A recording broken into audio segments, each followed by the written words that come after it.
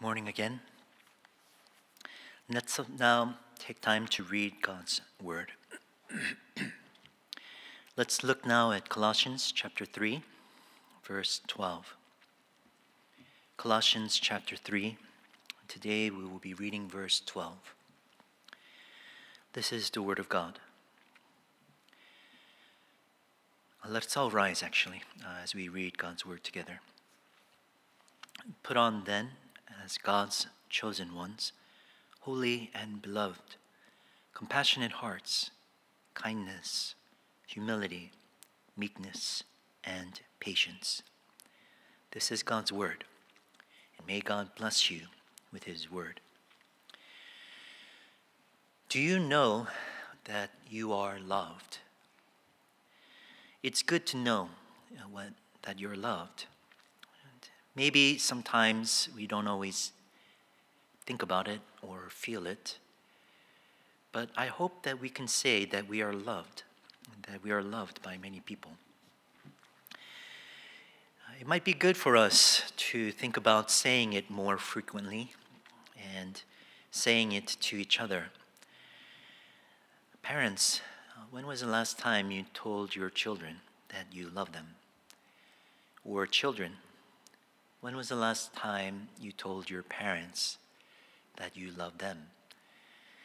Siblings, do you ever tell each other that you love each other? Husbands and wives, do you tell each other that you love each other? And do you believe it? Do you mean it? Maybe we're not always as good at saying it, because we're not always as good as we should about showing it. But I think it's important to be reminded again that we are people who are loved. And today's passage reminds us about this. In Colossians chapter 3, verse 12, we are told that we are loved. We are the beloved. And when Paul is writing this, and he's saying that you are holy and beloved, it's not that Paul is saying here, and the point is that Paul loves the Colossians, or Timothy. Paul and Timothy here are saying that they love the Colossians, and that is why they are beloved. That may be true, but the reason why Paul is saying here that they are beloved is because they are loved by God. And they should be sure of this. They should know that this is who they are. This is part of their identity. And this is something that you should be sure of, that you should be confident that you are loved by God. Now, when we look at this passage, there are three things that are brought together that we see here in terms of this love. It is to be loved, to be chosen, and to be holy.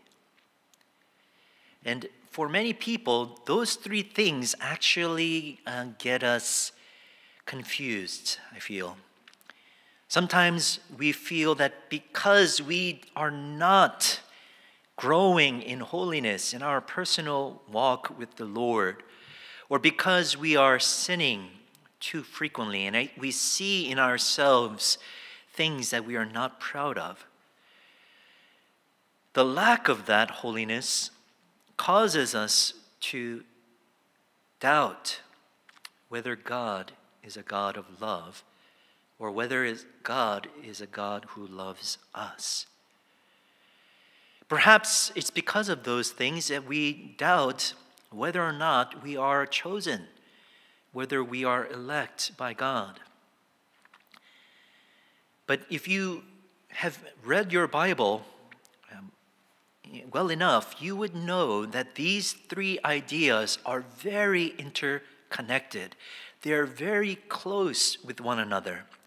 And typically, when we look at these three things, they are supposed to help us and further us on from one to the other, to know the other. You see, it's because of God's love that he elects. It's because of his love that he chooses. And because God chooses, and he chooses for himself his own special people, that is why they are holy. You see, when God sets something apart, it is made holy. Like the seventh day, it was set apart and was made holy. And this is what we see in the Old Testament. And it was true for them, and it is true for us today. If you were to ask the people in the Old Testament, do you know if God loves you? If we were somehow able to interview them or to talk with them and ask them that simple question, do you know if God loves you? It would have been obvious. It would have been plain and easy for Israel to say this. Any Israelite would have easily said, yes, I know that God loves us. And the basis of that love is made clear because God has chosen, he has elected Israel. That's why they would know for a fact that God loves them.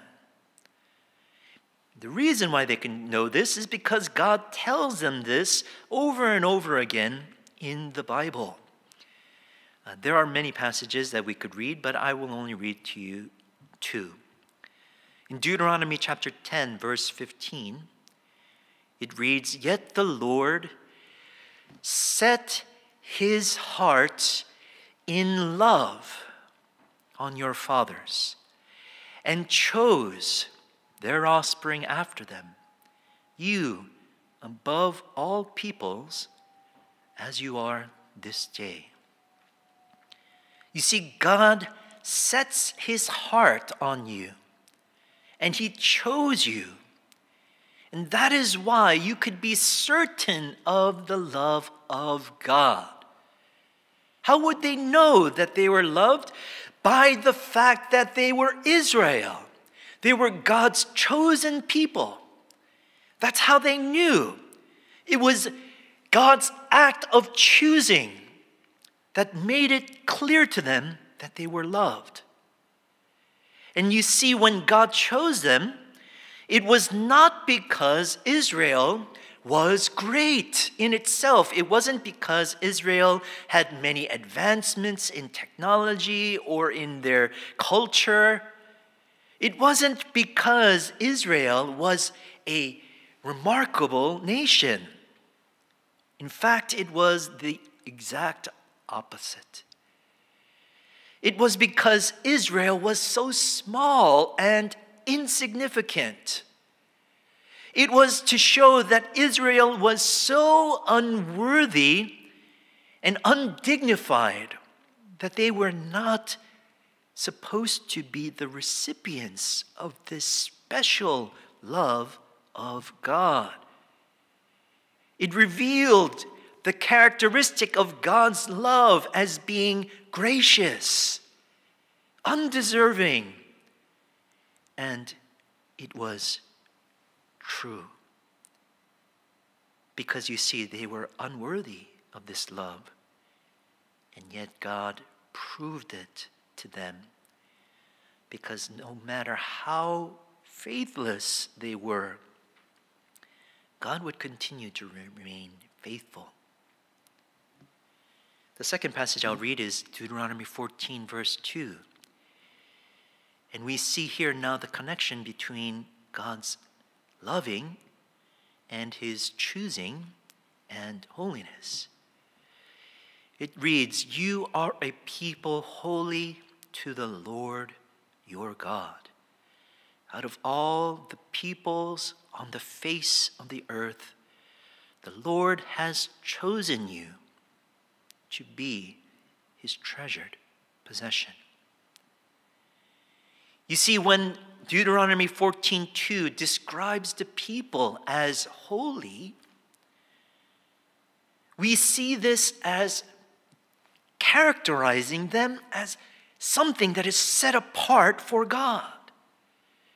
Now, normally when we think of ourselves as holy, we often think about it in terms of our righteousness. We think of it as, are we doing what is right and what is good? Are we being made holy and pure, devoted to the Lord? But when you read Deuteronomy 14:2, we see that the reason why the people are set apart as holy, it's so that they would be a treasured possession. It was meant to let them know that God loved them. You see, God loves. That's why he chose. And that's why the people are meant to be holy. And this is not just something that is only for the people of the Old Testament. Okay, so it's easy to know that you're chosen if you were in the Old Testament, right? It's easy to know if you were elect in the Old Testament, right? Why? Simply because you were a descendant of Abraham. You had descended from the special line of Abraham. It wasn't so clear for the people in the New Testament to know if they were elect, because it wasn't limited to being part of the line of Abraham. But it's still the same. God's love is the reason why he chooses, why he elects his people. And it's because God elects his people, it's because God has chosen you, that's why we should be holy. And we see this in many places, but I'll read to you only a few from the New Testament. In 1 Thessalonians chapter 1, verse 4, Paul writes, "For we know, brothers, loved by God, that he has chosen you." And we see again the connection of being loved by God and being chosen by God. 2 Thessalonians 2:13, "But we ought always to give thanks to God for you, brothers, beloved by the Lord, because God chose you as the firstfruits to be saved through sanctification by the Spirit and belief in the truth." Now we see here that the person who is chosen by the Lord is the one who will be saved.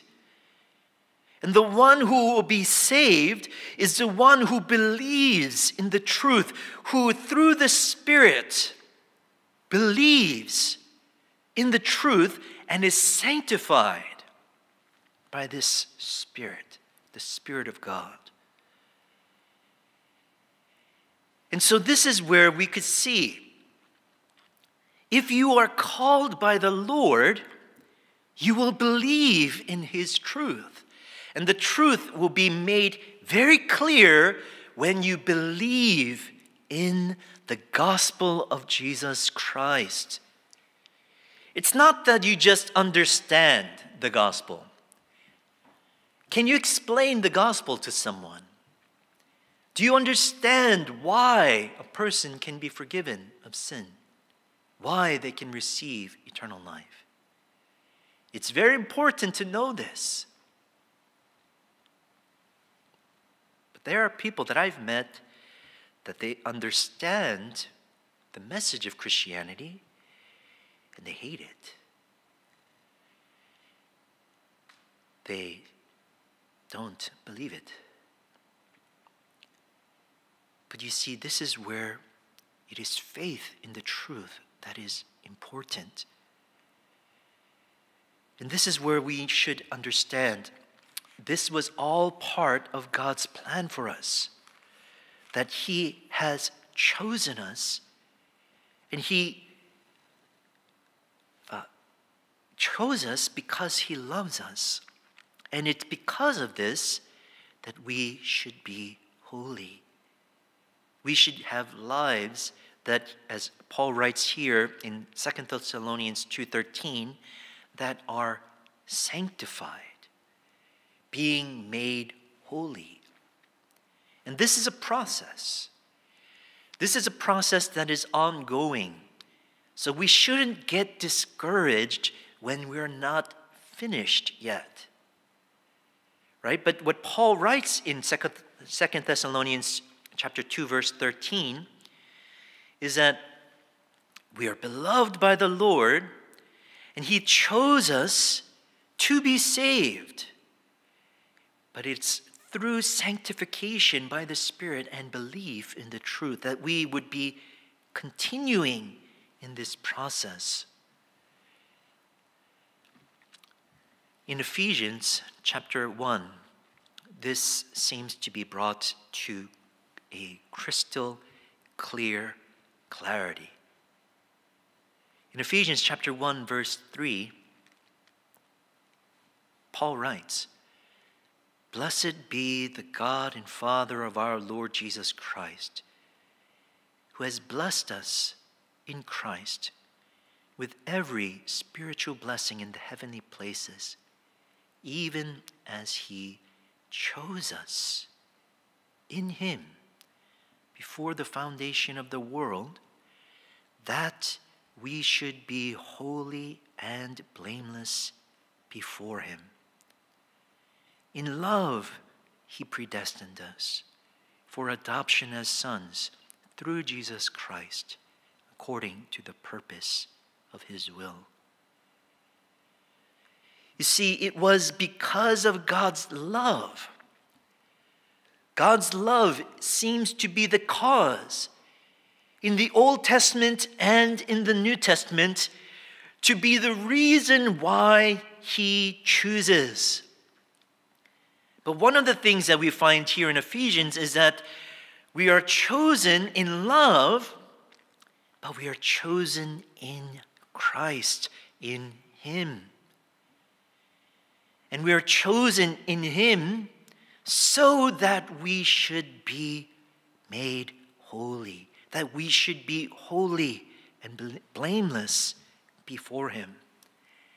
These three things are connected, and it is something that should be inseparable. And so when Paul here writes in Colossians chapter 3, "Put on them as God's chosen ones, holy and beloved." These three things in Paul's mind are clearly connected. It's because you are the chosen ones, you are holy, and you are a people who are loved. And so you must know this. This is who you are. Do you believe in Jesus Christ? Do you believe that He is the Savior of sinners? Then it should be clear to you that you would know the love of God. And you would know that God calls you to holiness. And so this is where Paul says, "Put on them." And this is contrasted to what we put off. If you remember, Paul writes, "Put off the old self with its practices." And when Paul writes this, there are 5 things that he wrote in 2 different lists. We see in verse 5, there were 5 things that Paul listed. And we see again in verse 8, there were 5 things that Paul lists: to put off, to put to death, to put away. But now this is where Paul says, put on. And again, we notice there are 5 things. The 5 things that Paul lists here: it's a compassionate heart. And a compassionate heart here, it's literally described as bowels of mercy. Bowels of mercy. It's the feeling you get when you see someone and you feel mercy. You don't just think, oh, I should do something, and it's just a cerebral thing. It's not just something that you feel in like a warm, fluttery feeling, and you feel like, oh, I should do something. No, but in your gut, you feel that this is wrong. This is wrong. This is not right, and I need to do something about this. Where your gut tells you that you need to be moved. This is what Paul is describing here in compassionate hearts. It is love characterized by mercy. It is a tender-hearted mercy. It is a tender mercy. It is not cold or calloused. And we're told also to be kind. And the thing about kindness, especially when we read the Bible, this is where we see that God's goodness expressed towards us, especially in his acts of grace. When God acts in grace towards us, and God shows us his goodness, it is often described as his kindness. This we could also see in Ephesians chapter 2.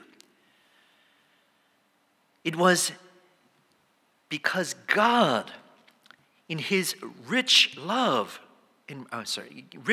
mercy, because of the great love with which he loved us, even when we were dead in our trespasses, he made us alive together with Christ.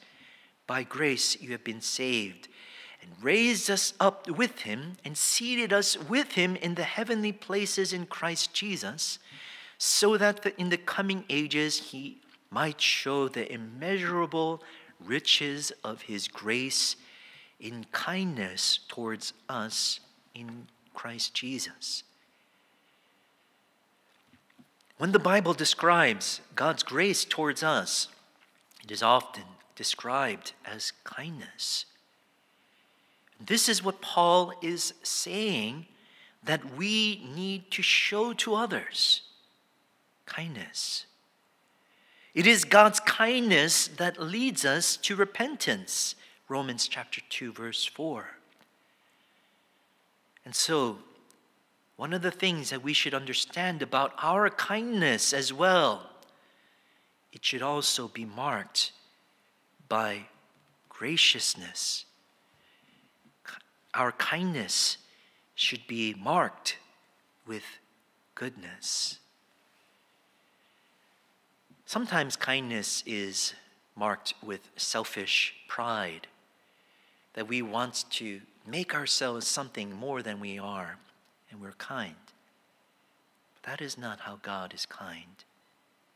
When God is kind, it leads to repentance. When God is kind, it flows from his grace.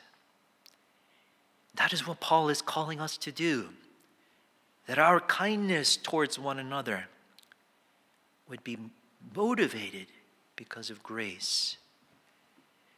And so if you lack kindness, perhaps it is because you lack grace. The next quality that we are meant to show towards one another is humility. And humility, when Paul writes here in this passage, it is a culture-transforming characteristic. Because at this time, humility was not a virtue. In the ancient world, humility was negatively viewed. It was seen as weakness. It was understood as, in the terms of servility, as a servant.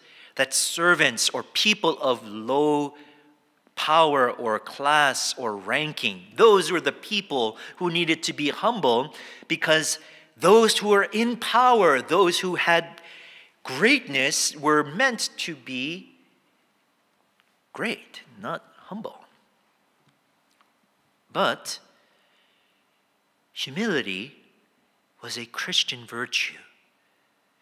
It was something that was very clear that in the Bible, that it wasn't just after Christ as a Christian virtue, but it was something that all of God's people were meant to show. You see, if you wanted to be a person who walks with God, you must be humble. Micah 6:8 tells us very clearly that you need humility. It is necessary for a person who walks with God that they must be humble. And it is also clear in Scripture that it is with the humble that God dwells. You walk with God, you must be humble. But it is God who also walks with you, because God is the one who dwells with the person who is humble and contrite in spirit. Isaiah 57, verse 15. The passage I read earlier, when Christ tells us to take his yoke, it's ultimately because he is humble in heart and gentle and meek. And this is the next characteristic that Paul lays out, meekness. Meekness is where you do not assert yourself in power over others. It is a gentle strength. It is where it is often described of animals like lambs. Lambs are meek and mild. But Jesus Christ tells us in the Beatitudes that actually it is the meek that shall inherit the earth. It is the meek who seem to be without power who will reign, and they will inherit the earth. The last attitude and characteristic that we must put on is patience. You see, patience is an interesting thing. Because can you imagine, was God patient before there was creation? Did he need to be patient? Did the Father need to be patient with the Son or with the holy angels? We see actually that patience is the attitude that is displayed by God towards sinful creatures. Patience is something that God shows towards sinners. Ephesians chapter 4, verse 2, we see this harmony of a few of these characteristics. Be completely humble and gentle. Be patient, bearing with one another in love. And so when we show patience, we have to recognize that it is often towards sinners. It is towards someone who has sinned that we need to show patience. It is recognizing that there was wrong, but we don't always lash out in judgment. We don't always lash out,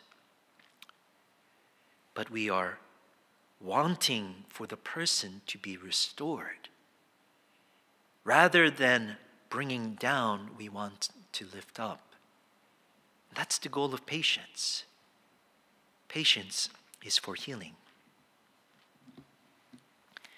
Now you see, when we read these 5 characteristics, these are things that are of the new self, of the new nature.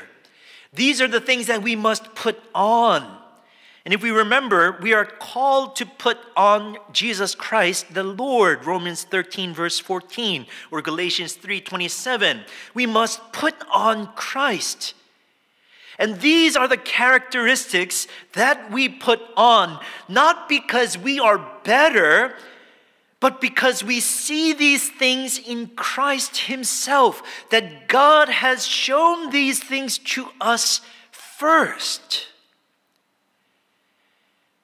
Do you know that God has a compassionate heart towards you? That God saw us in our misery and in the state of sin. And he saw us and he knew that if he left us alone, we would die. And so he doesn't. He looks upon us and his heart is filled with compassion. And he tells us to live. He shows kindness towards us. This is the result of his grace. When God acts in grace because of his heart towards us, he is kind. And we see this when Christ humbles himself. He came to this earth. He humbled himself and took the form of a servant, that the person that shows us the humility that we need to embody is Christ himself. There is no greater example of humility. There is no one in this earth that can show us better this humility. Ironically, the one who is the greatest, the one who is the most exalted, happens to be the most humble. It goes completely against what the Greeks at the time thought, that with power, you don't show humility. But for us, the humility of Christ was displayed in his meekness and his mildness. That he was not just someone who would come and take the form of the servant, but he would also become a lamb. That Christ, in his meekness and his gentleness, he would take the cross willingly, and he would not open his mouth, but with great gentleness he would bear even a cross.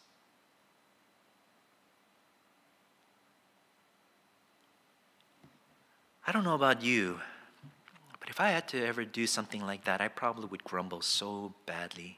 I would probably be like, rolling my eyes, but not Christ.